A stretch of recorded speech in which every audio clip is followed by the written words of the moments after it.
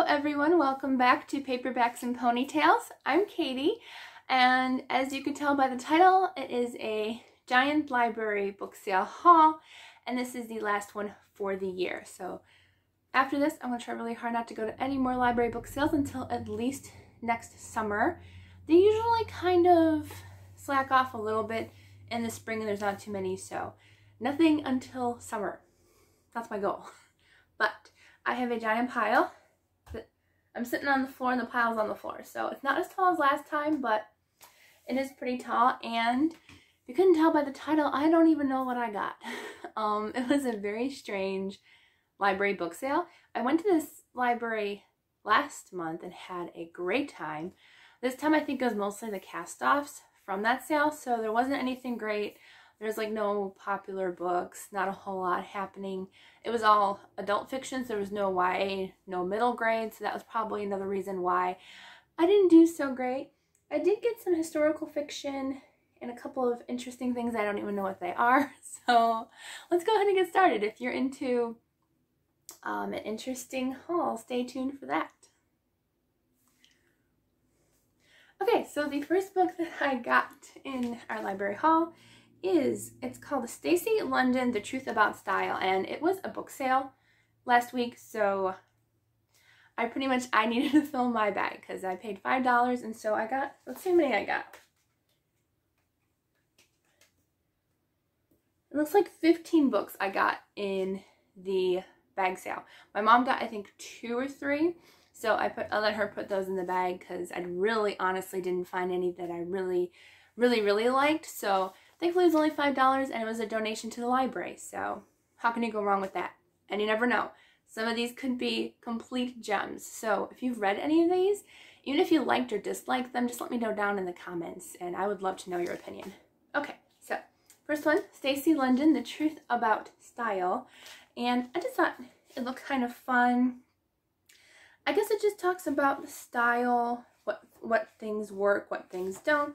It looks very much like Full-Figured Woman, which for now, that's great, I think. So just talking about like what works, what doesn't, why this works, why this doesn't. So pretty cool. So yeah, it talks about like plus size woman and what outfits might work for you. I think it goes by months too, because this one says June, unless that's like the lady's name, which it could be. Hey, there's a quote by Madeline L'Engle in there. Oops, I don't know if you saw that, sorry. The lighting isn't great today. The sun's going down even though it's like only like 3:30, but it looks like snow weather out there. But yeah, so that's the first book. Kind of interesting. I thought this would be a nice like coffee table book maybe. Who knows? So there's that one. I'm trying to figure out where to put these books. Okay, so the next book that I got, I think I saw this book at the library one time and I wasn't sure if I wanted to check it out, but it is Funny Girl by Nick Hornby, and it's not like the movie with Barbra Streisand, which is like one of my favorite movies, but I like the cover. I didn't even read about it. So it says, though she's crowned Miss Blackpool in 1964, Barbara Parker doesn't want to be a beauty queen. She wants to make people laugh like her heroine Lucille Ball. After returning the glittering crown, Barbara leaves her family behind in North England and sets off for London, where she works behind a cosmetics counter when she's not running off to casting calls. Sounds good. So, yeah. It kind of sounds interesting. I don't know if it's going to be like clean humor or more adult humor. I'm hoping it's more on the clean humor, but we shall see. And I can always give it to a little free library if I don't enjoy it. Alright, so the next book that I got was a cover pick, and that is Sweetness No. 9 by Stephen Eric Clark. The cover is really cute. I love the pink explosion. That would actually work for a prompt. Stay tuned. I am starting a TBR game next week. I am super excited. It is a brand new game. I did all the designing myself, and this would go great for one of the prompts that I have. Hint, hint, explosion of color. Okay, so this one says, it's 1973 and David Levereau has landed his dream job as a flavorist in training, working in the secretive industry where chemists create the flavors for everything from the cherry in your can of soda to the butter on your popcorn. While testing a new artificial sweetener, sweetness number 9, he notices unusual side effects in the laboratory rats and monkeys. Anxiety, obesity, mutism, and a generalized dissatisfaction with life. David tries to blow the whistle, but he swallows it instead. Oh no. Okay, so I don't know if he takes it, but okay, so kind of interesting. I don't know if the sweetness number 9 is going to come up later on in life. Not happy with, of course, like testing on animals and stuff, but maybe he will go and rescue the animals or something happens, but I'll try it. Alright, so the next book that I have in my pile is The Girls by Lori Lanzens. And again, the cover is really cute. I really like that cover. Love the flowers. Those really pretty white flowers. I don't know why, but I love like white and yellow flowers. I think they're some of my favorites. So it says, since their birth, twin sisters Rose and Ruby Darlin have been known simply as the Girls. Raised by Aunt Lovey, the nurse who took them in after their mother abandoned them, they have lived all their lives in the small town of Lefford in an old farmhouse bordered by cornfields. This is the story of their shared life, two sisters who are ordinary in most respects, but who have a relationship of profound and unmatched intimacy. For Rose and Ruby are conjoined twins, connected inseparably, facing the world side by side. Wow, okay. I'm excited to read this one. As I said in previous videos, contemporary is not my strong point. I prefer a little bit more plot-based driven rather than character-driven, but this sounds really good, so I'm excited for this one. Okay, the next one that I got, which another cover pick. Most of mine are cover picks, especially if I don't know what to get. So this is called The Case of the Love Commandos by Tarkeen Hall. And again, like really pretty aqua and red colors. And I guess it's part of a series. It's a Vish Puri novel, and I believe it takes place... Where does it take place? It's a contemporary Romeo and Juliet story set within India's caste system. Private investigator Vish Puri becomes embroiled in a high-stakes mystery involving one of India's most controversial commodities, love. Interesting. Okay, so I love learning and reading about different countries, so we'll find out if we like it or not. Kind of sounds interesting. As I said, the cover is really cute and fun, so I'm hoping for a good mystery. Alright, the next book that I got is a hefty one, so if I ever need a book that needs to fill an over 500-page book, this would work. This is, let's see, The Story of Edgar Sawtelle by David Roblowski. Well, that's hard to say. But it was an Oprah book club pick. I don't really follow celebrity book clubs, but they might have some good ones. It is a bestseller. I've never heard of this book, but it sounded really good. So it says, born mute, speaking only in sign, Edgar Sawtelle leads an idyllic life with his parents on their farm in remote northern Wisconsin. For generations, the Sawtelles have raised and trained a fictional breed of dog whose thoughtful companionship is epitomized by Almundine, Edgar's lifelong friend and ally. But with the unexpected return of Claude, Edgar's paternal uncle, turmoil consumes the Sawtelles' once peaceful home. Sounds interesting, but another contemporary, a little bit of a historical fiction, I think. I'm not sure what year this takes place, but it kind of sounds like it could be like maybe early 1900s, possibly, or mid 1900s. So, okay, so I got that one. And then the next book that I got was The King of Lies by John Hart. And I think this is a standalone because it says a novel on the bottom, so I'm hoping it's just a novel and not part of a series because I have a hard time finding books in series sometimes. But it says, a year after his mother's death and his father's mysterious disappearance, Jackson Workman Pickens, known to most as Work, is still finding the fallout from his tortured past. His law practice is a shambles, a far cry from the legal empire that his father, Ezra Pickens, left in his care the day he vanished. His socialite wife, Barbara, is content to spend her days at the country club, and both Work and Barbara ignore the passionless nature of their failing marriage. Work's life is almost pleasantly unfulfilling. And it sounds like it goes into like kind of a mystery type thing. Okay. It could be kind of like a, what was I going to say, like a lawyer type mystery, possibly. So, did I say lawyer? I thought for sure legal. Okay, so legal kind of legal mystery. So I'm not a huge fan of legal mysteries, but you never know. It could be really good. And I'm losing my ponytails. I can't be Ponytails if my name on screen is Paperbacks and Ponytails. Then you realize there was sliding out of my hair. Somebody's gonna mention your hair is falling out. That's what I get for not washing my hair today, because then it becomes really shiny. I did wash it yesterday, but like, if I don't wash it every day, it becomes really slippery, so ponytails do fall out if I don't pull them thrice. There we go. Okay.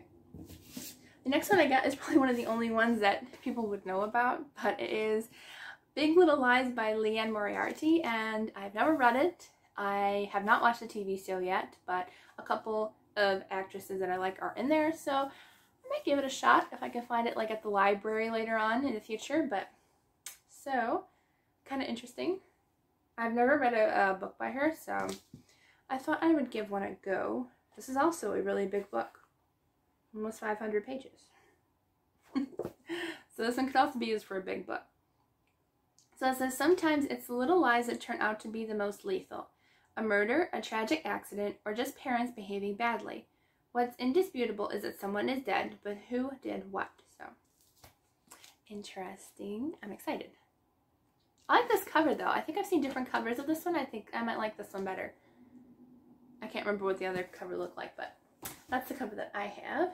Then the next book that I got, sorry, just looking at that book, is The Paris Wife by Paula McLean, and I thought actually this was a, oh, it's snowing outside. My window's right over there, so I just looked out and it's snowing. But I thought I had a different copy of this one, and it was in paperback, so I got this one, and I have The Lost Wife, which I still need to read. This is The Paris Wife, so it is a different book than what I own, but again, a cover by. And I do love historical fiction, so I'm hoping to really like this one. It has deckled edges, kind of fun edges. Sometimes you like them and some people don't like them, so. But it says, let's see. Chicago 1920, Hadley Richardson is a quiet 28-year-old who has all but given up on love and happiness, until she meets Ernest Hemingway and her life changes forever. Following a whirlwind courtship and wedding, the pair set sail for Paris, where they become the golden couple in a lively and volatile group, the fabled Lost Generation, that includes Gertrude Stein, Ezra Pound, and F. Scott and Zelda Fitzgerald. So interesting. So Paris, Ernest Hemingway, famous author. So yeah, interesting. I think there's a prompt actually in a group that I'm in that calls for a book based on a real person, so that would work. I can't remember what I'm using that one for, but I already have a book picked out for that. Anyways, the next one that I got sounded really good. It is The German Nurse by M.J. Hollows. And again, another cover by. That cover is really pretty. And it's a historical fiction, I believe World War II. And it says, her past could kill you. Guernsey, 1940, as war storms through Europe, soldiers and young children are evacuated from the island, leaving their parents and loved ones behind to face the invading German army on their own. So, yeah, I'm excited. Okay. I really do like historical fiction. I've really been enjoying it. I have been reading quite a lot lately, so it's kind of been depressing me. So I'm definitely glad that December's coming. I'll read a lot of lighthearted Christmas books because I need a little bit of happiness right now after all the historical fiction I've been reading lately. Okay, and then the next book I got, this is the only copy from the library. They have copies that they get rid of and put into their book sale. So this is the only one that I got from the actual library. And it is A Whisper of Peace by Kim Vogel Sawyer, and it is a Christian fiction book. And it is a novel, so I'm guessing and hoping that it is not part of a series. I don't believe so, so that's good. It looks like all of her books are standalones, so that's good to know. Okay, so it says, ostracized by her tribe because of her white father, Lizzie Dawson lives alone in the mountains of Alaska, practicing the ways of her people, even as she resides in the small cabin her father built for her mother. She dreams of reconciling with her grandparents to fulfill her mother's dying request, but she has not yet found a way to bridge the gap that separates her from her tribe. Sounds really good. I'm excited. Ooh. Okay, so an Alaska book. I have read a few books set in Alaska, and I've always enjoyed those, so hopefully that's good as well. All right, and then I have 3 more books. And this was another cover buy, and it just looks really, really good. So it's called The Lost Journals of May Dodd and Molly McGill Strongheart, and it's a novel by Jim Fergus. And it looks like a friendship between maybe a white woman and a Native American. So I'm excited. Okay, so it says, oh no! It's the last book in a trilogy. I didn't even know that. It says a novel. It says the final installment in the 1000 White Women trilogy. No. Oh no. They didn't have the other books. I really thought, honestly, since it said it was a novel, that it was a standalone, not part of a series. And no, now I have to go find them. Okay, well, apparently I can't tell much about this book because it's the third book. Oh no. Okay, so let's see if I can say anything really. So I guess the president is bringing an opportunity to exchange 1,000 horses for 1,000 white women with the goal of marrying them to his warriors and creating a lasting peace. So these women, recruited by force in the penitentiaries and asylums of the country, gradually integrate the way of life of the Cheyenne at the time when the great massacres of the tribes begin. Wow. Okay. Well, I'm going to have to get the first book first, but this sounds really good. So I'm excited. But I didn't realize that was part of the series. I wish they had them all. I would have grabbed them all. All right. And then the next book that I got, I think this might be Christian fiction. I think. Yeah, I think it is. So it is A Treasure Deep by Alton Gansky. But it says it's an award-winning, or he is an award-winning novelist, and it is blurred by Jack Kavanaugh, which is one of my dad's favorite Christian authors. So sounds good. It says incalculable wealth awaits, but is it worth the cost? And let me see if this is a part of a series. That'd be so sad, wouldn't it? But I mean, I'm going to try to like go through all the books that I own and find out what is a series and what isn't. So that way I know which ones I'm missing. I don't want to be sad if I read a book that's not part of a series. It doesn't look like it is. Okay, so it says, the wealth is unbelievable, the impact on history immeasurable, the danger unimaginable, and Perry Sachs is just the man for the job. It had started as an effort to save one man's life. It became a project more important than anything Perry Sachs had ever done, more significant than anything he ever could do in the future. In a few hours he would return to the spot that very well might change the course of history. It would be dark by then, but that didn't matter. This was an around-the-clock operation. Sounds interesting. Ooh, I'm excited. And hopefully it's a standalone.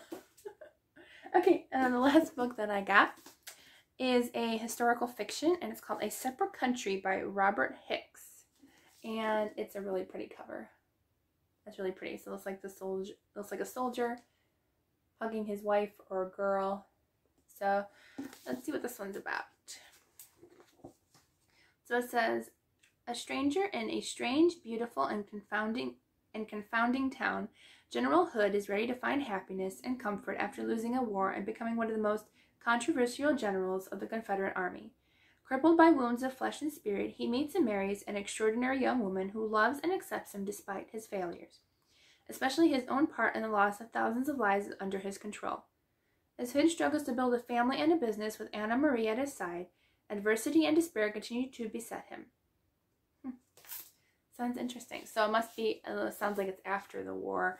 It doesn't say what war though. I'm guessing like the Civil War? Yeah, Civil War. Okay, it does say. But yeah, so that is the last book in my giant library haul.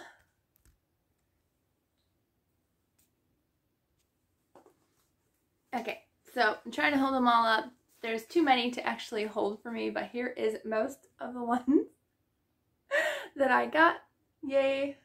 Super duper excited for a library haul. And so yeah, I hope you enjoyed this video. Please don't forget to subscribe down below and like this video because I'm new to the BookTube family. I'm so excited to be here. I have plenty of videos planned in the future, as well as, of course, the TBR game next week, which I am so excited to be starting. And I don't know if I want to share the title with you or not. No, we're going to wait. We're going to give a little mystery, but it is a card game. And it has to do with a very popular comic book, so that's all I'm gonna say. Not a graphic novel, and well, Yeah, there are graphic novels based on this, but not anime. Definitely comic books, so stay tuned for that. It is going to be tons of fun, I promise, and I'm very excited for it. So stay tuned for a Christmas TBR as well as a fun game. Thank you for staying and joining in with me.